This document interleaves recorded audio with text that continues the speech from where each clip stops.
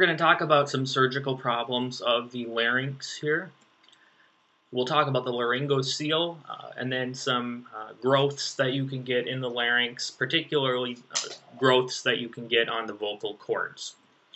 So just a very brief anatomy recap, looking at the external of the larynx. You have the hyoid bone, which sits roughly at the level of the epiglottis. The epiglottis serves the very important function of blocking the respiratory tract from the laryngopharynx.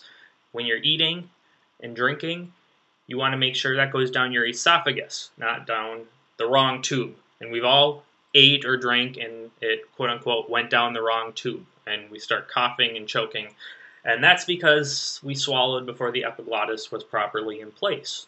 And so the epiglottis covers the laryngeal inlet, and that allows food and drink to go into the esophagus rather than into the respiratory tract. You have a hyoid bone that sits here, sort of like this horseshoe-shaped bone. Then you have this very prominent cartilage. This is the thyroid cartilage. It has this characteristic notch here, and this makes up your Adam's apple.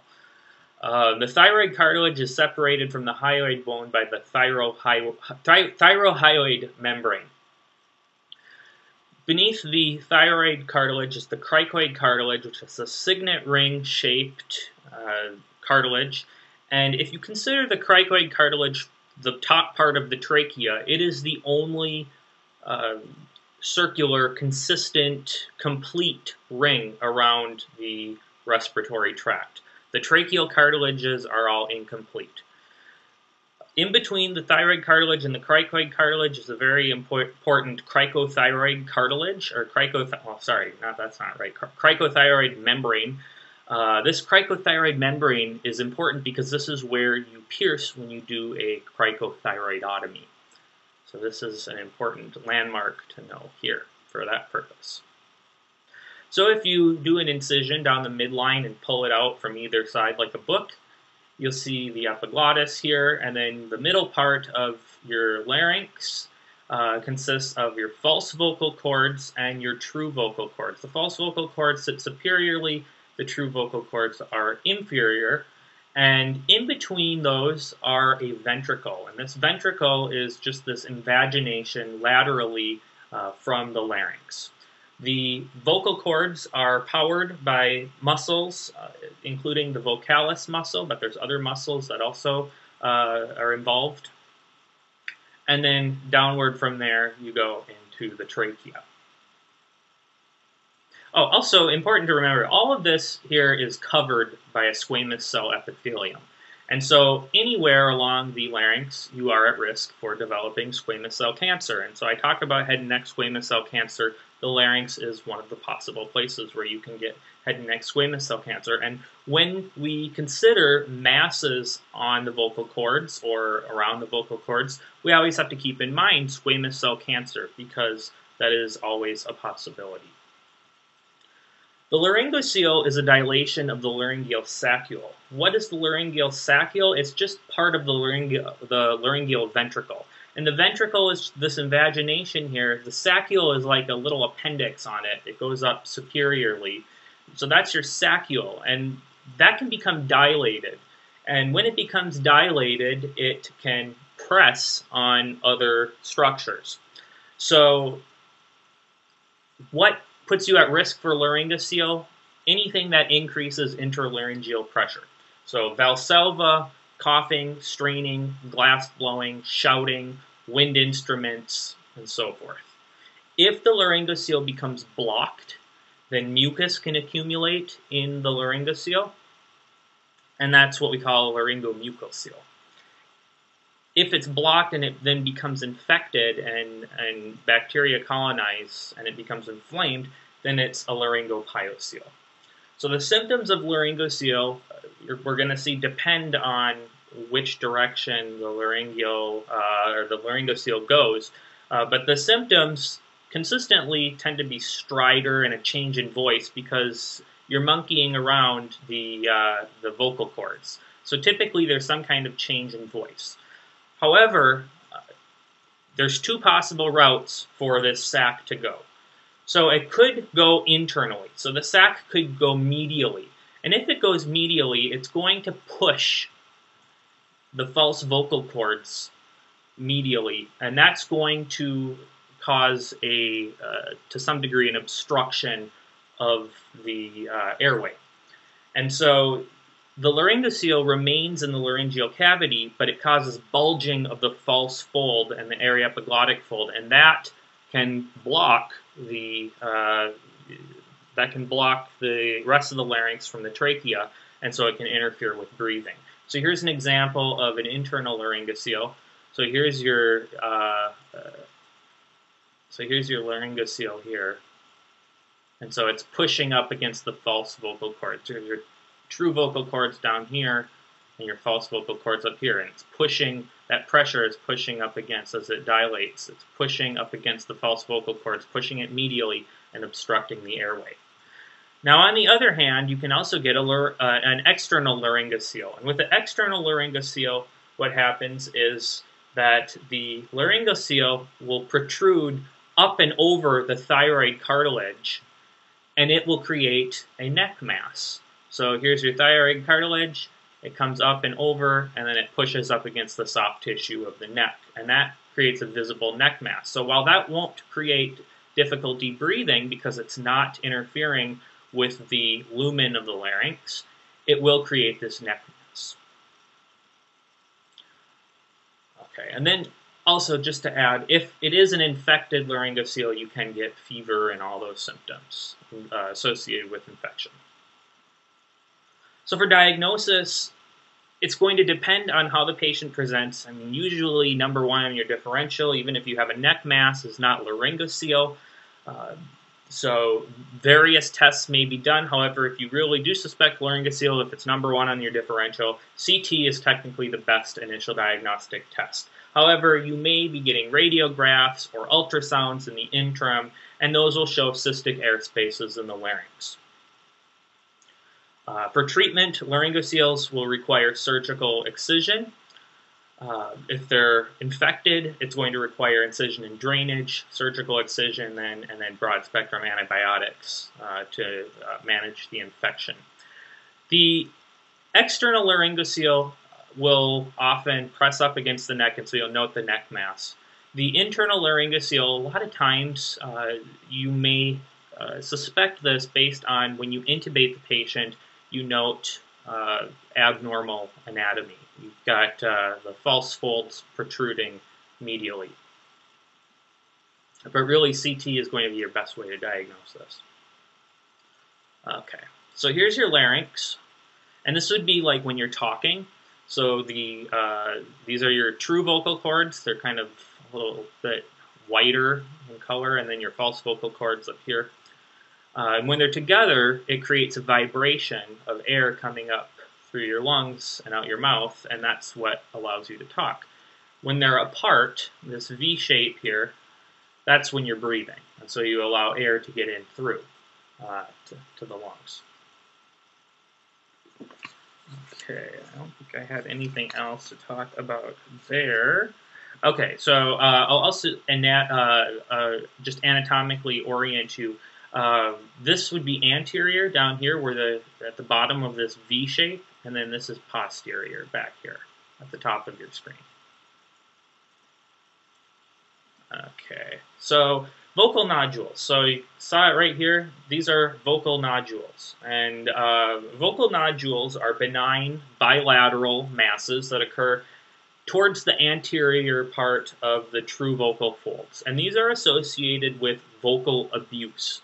So when we say vocal abuse, typically we're talking about somebody who uses their voice too often. So perhaps a singer, an opera singer who may be singing a little too much, somebody who's giving more speeches than they normally do, it's like a politician or somebody, someone who's screaming often, especially if they're making a really high pitch. Any of this stuff would be considered vocal abuse. So when I say vocal abuse, that's what I mean here. The symptoms of vocal nodules, you can imagine, are going to be associated with the fact that you can't get your you can't get your vocal folds adducted properly because you have masses on your vocal folds. So if you have a mass in the way, you're going to be more like this and less like this. This is no masses here. If you have a mass getting in the way, then you're going to have extra space coming out when you're trying to talk, and that's going to reduce the vibration. You're going to sound kind of breathy when you talk. So the symptoms are these voice changes, this typical breathy voice sound, almost like you're whispering. And some people describe it as hoarseness. Some patients, if it's large enough, they can perceive a mass in their throat. They may have ear pain. And it's going to take increased effort to produce the desired sounds because, think about it, again, you have masses on your vocal cords, and you want to shut these vocal cords appropriately, adduct the vocal cords appropriately. And if there's a mass, you're going to need to use more muscle tone to close those vocal folds appropriately. And so it's going to take more effort to produce the desired vocal sounds. For diagnosis, we do a laryngoscopy, and the laryngoscopy will visualize the mass. And we want to be ready to do a biopsy because anytime you have a mass in the larynx, we want to biopsy it to make sure that it's not squamous cell carcinoma. For treatment, this generally resolves on its own with voice therapy and rest. And typically, these resolve on their own. And this stands in contrast to the vocal polyps and the vocal granulomas, the laryngeal granulomas, which do not resolve on their own. Those will require surgery. Okay, so here's vocal nodules again here. Pretty inconspicuous. You see, though, that they're bilateral. And that's a trait for vocal nodules that you don't see with the polyps and the granulomas. Again, bilateral.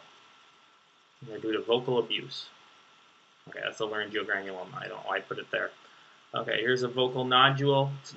This was diagnosed as a vocal nodule. It's not perfectly bilateral, but you can see here that there is a nodule right here. It's refracting some of the light, but there's larger nodules right here. Okay, vocal polyps. So these, unlike nodules, tend to be unilateral, but they're also benign masses, and they also occur on the true vocal cord.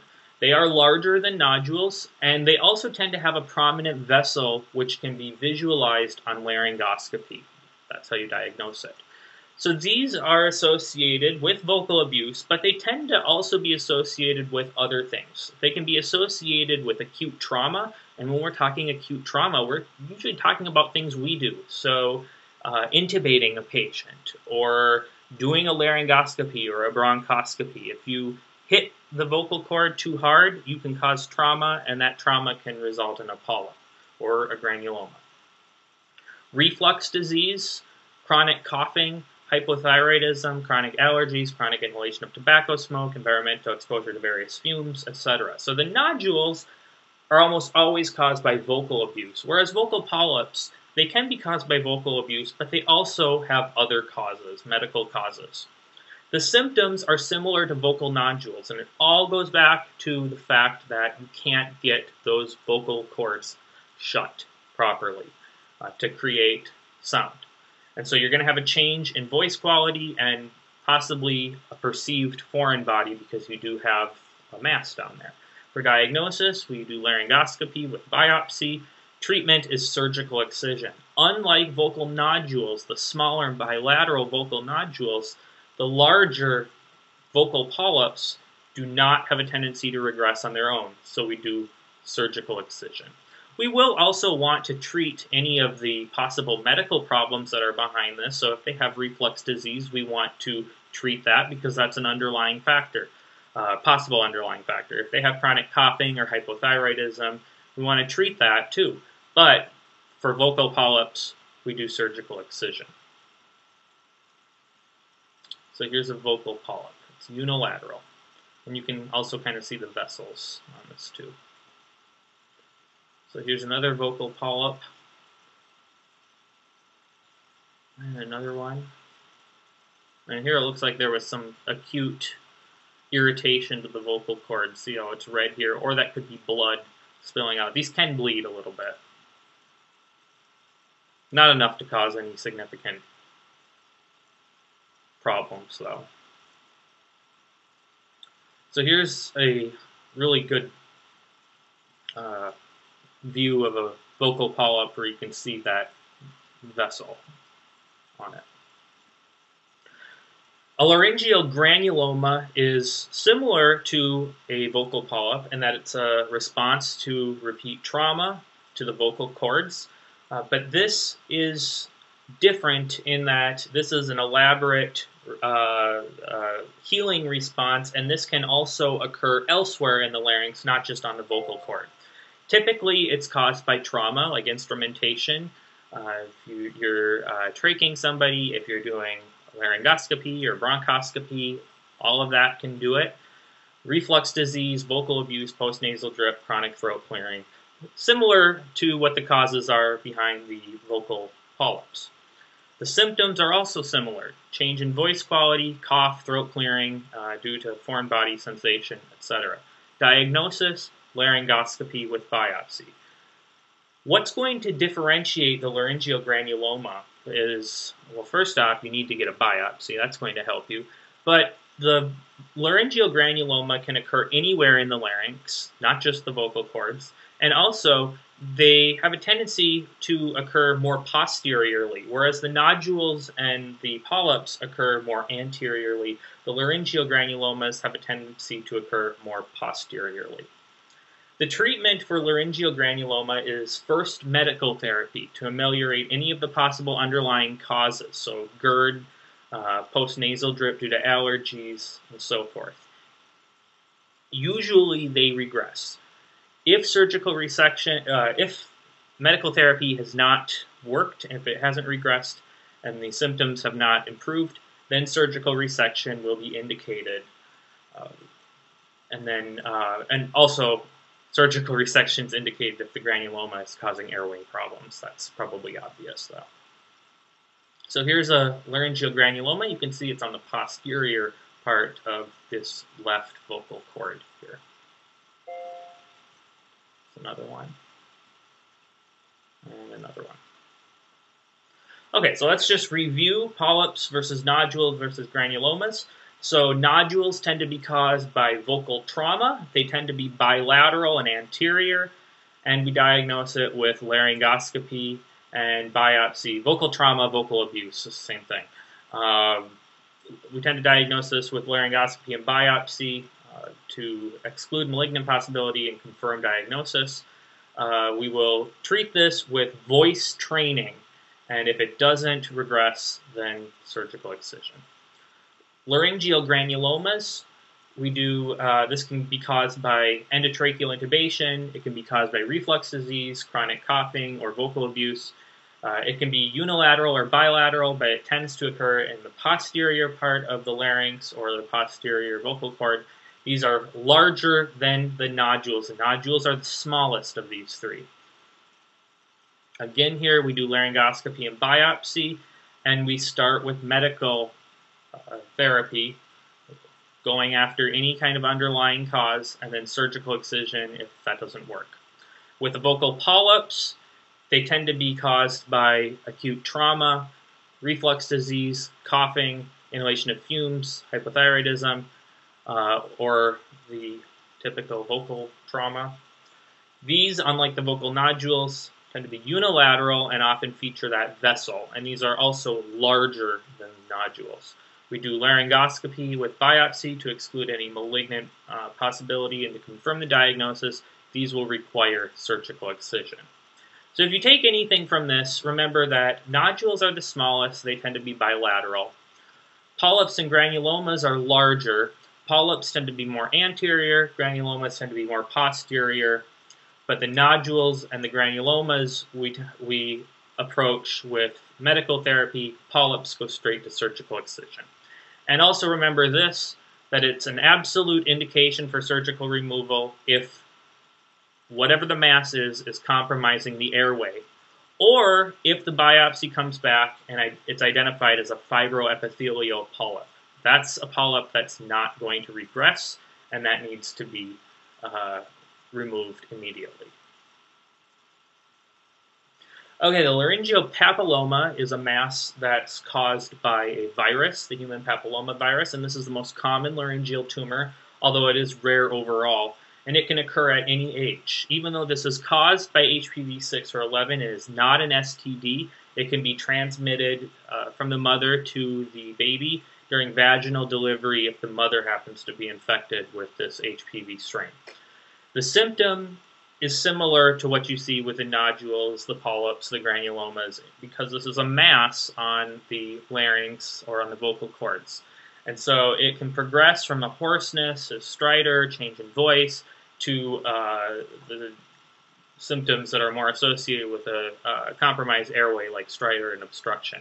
And usually this is going to be a gradual progression because this is a virus and this is accumulating over time. For diagnosis, we do laryngoscopy. You may also want to do a bronchoscopy here because the papilloma can actually extend into the upper airways.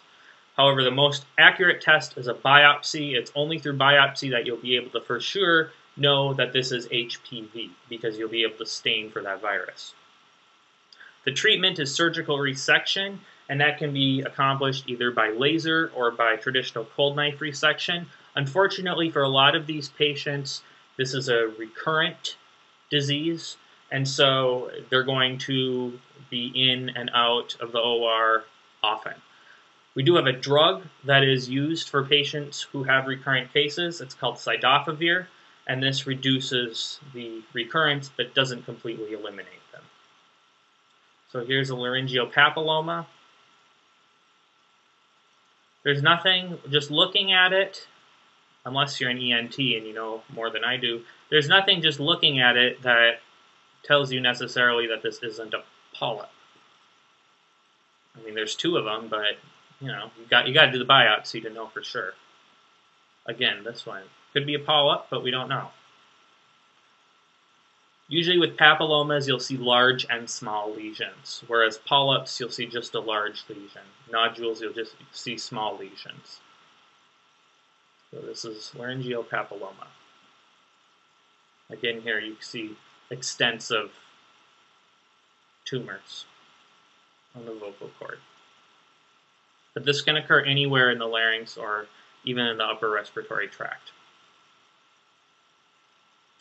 So kind of just going back over some of these things we talked about, these are normal vocal cords. This would be in the position when you're breathing. Polyps tend to be unilateral, larger. Nodules tend to be bilateral and smaller.